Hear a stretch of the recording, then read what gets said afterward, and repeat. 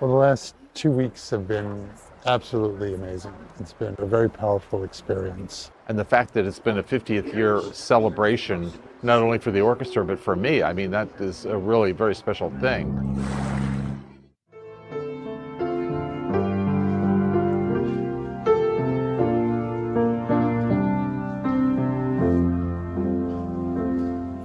The Philadelphia Orchestra has returned to the China Welfare Institute's Children's Palace in Shanghai 50 years after its first visit in 1973. 就觉得那些艺术家们都是行为举止啊，都是值得我们学习的。跟他们合作，我也是很荣幸，跟他们一起唱响了这个友谊地久天长这首歌曲。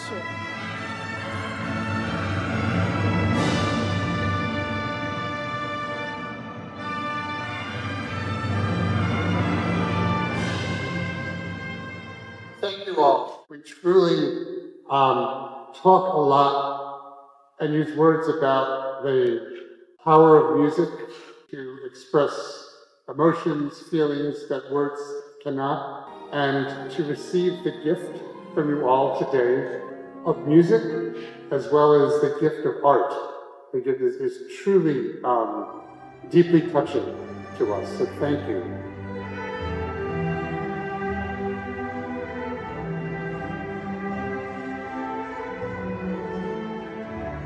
This is actually a part of the entire celebration. Established in 1900, the Philadelphia Orchestra is now 123 years old. The orchestra first visited China in September 1973, marking a thaw in cultural exchanges between China and the United States. The same year, diplomatic ties began to normalize, sped up by US President Richard Nixon's ice-breaking trip to China. It was the first tour to the People's Republic of China made by an American orchestra. Since then, the orchestra has visited China 13 times, including this trip.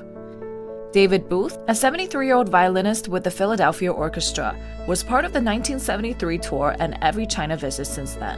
It was very, very different. I mean, coming into Beijing, there was a lot of farmlands. Shanghai here was not built up at all like this. There was a lot of farmlands there too. When we came back then, about 20 years later, it was a vast change, and then from there it's been pretty much this constant development. In 1993, the orchestra returned to Beijing, becoming the first Western symphony orchestra to perform at the Great Hall of the People. In 2008, it put on shows in China to raise money for Sichuan province after a powerful earthquake killed tens of thousands of people. Then the musicians were back to put on a free performance during the 2010 Shanghai World Expo. It was the first American cultural group to confirm its participation. But one of the big things, we were just talking about this, one of the things that has made the city so beautiful is what they've done with lighting. That is really spectacular. And it does feel like at this moment in time, our visit symbolized the doors opening up, not just for cultural exchange, but exchange, period.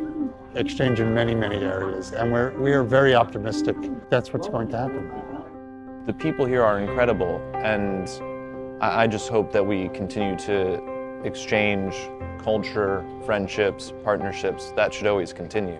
费城到上海来演出的时候呢，我记得就是我们上海芭蕾舞团，我们可能几个主要演员一起参加来看他们的演出。看完了以后，可能在一起吃饭啊、拍照啊。从他们角度来讲，或者从我们的角度，都希望就中美合作能够有一个比较好的开端。 If the music has helped a little bit, I am only too happy. That's one of the things that I hope for most. The orchestra arrived on November 7th. 14 of its musicians have traveled to Beijing, Tianjin, Suzhou, and Shanghai. They left on Sunday, November 19th, and said they may return again next year.